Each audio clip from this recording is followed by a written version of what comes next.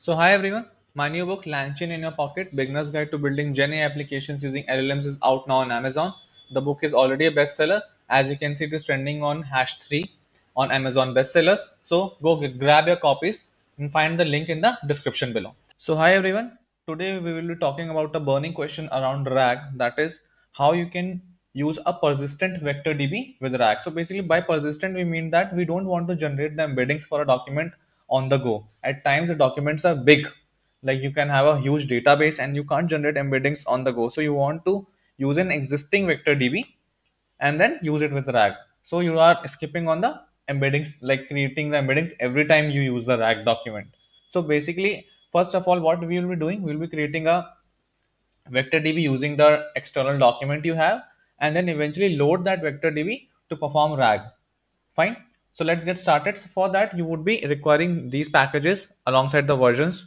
Do remember that LangChain, ChromaDB, all these packages are under rapid development. So do use the mentioned versions only for a successful execution of the code mentioned here.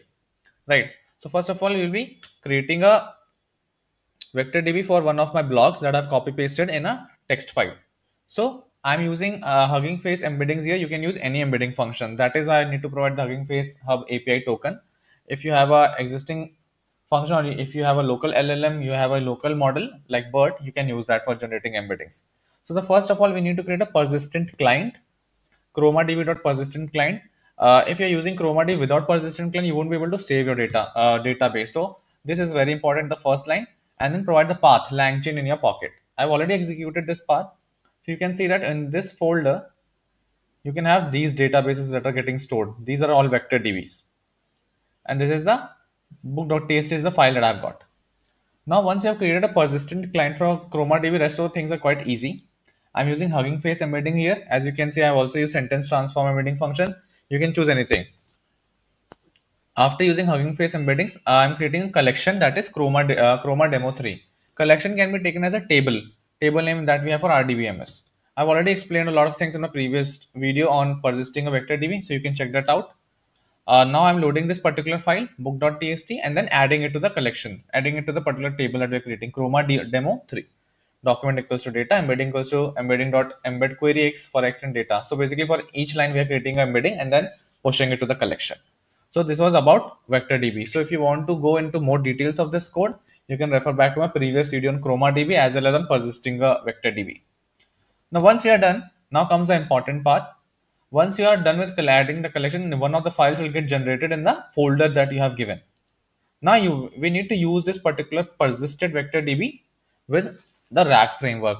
So RAG framework, what it does, it helps to attach the LLM with the external context. So here we'll be attaching the LLM with the vector DB around the blog that I have written. So here I'm declaring the LLM that I would be using, Hugging Face Hub, Flan Alpaca base. It is a very mediocre LLM. So as you will see, the results are also not good, but eventually this is just for demonstration purpose. If you use a model like GPT 3.5, GPT-4 or Claude, the results are pretty good. I've already used it and mentioned in my book as well. You can check the results there. Now, while loading, this is the important line. Here you can see that Chroma, we are not doing any text pre-processing. So in the previous demo that I've showed on RAG, I was doing the text pre-processing, loading the text all here only. But right now we have a vector database that has already been done for us. So we'll be creating a Chroma object, embedding function equals to embedding. This is the embedding function, Hugging Face embeddings only that we declared earlier. Persist directory, the name of the directory where we have stored the vector DB in the first step, and collection name Chroma Demo 3. So in most of the solutions that are provided on the internet, people are missing on the collection name. You need to provide the persisted directory as well as the collection name that you have given in the first step. Once you are done, your retriever is ready. Then we need to create a retrieval QA chain. We are providing the LLM, the chain type, and docs is not as retriever. That's it. Now your vector DB is all set to go. Now you can ask the LLM questions about the book and it will be able to answer you. It is giving a very generic answer because it's not of the greatest quality. But if you're using a better LLM, you will get great results. And if you're not familiar with RAG, I will suggest you to go back to my previous video on how RAG works. I've already demonstrated how RAG can work with different types of databases, be it videos, be it JSON, be it text files, and then kindly use this one for your real world. This is more towards real world problems where you can have big databases coming in and eventually you can't generate embeddings on the fly, and you want to use RAG with your existing databases. This is an important problem for which we have a solution now: persisting the vector DB and then loading it. Thank you so much. Do check out my book. The description is a link below.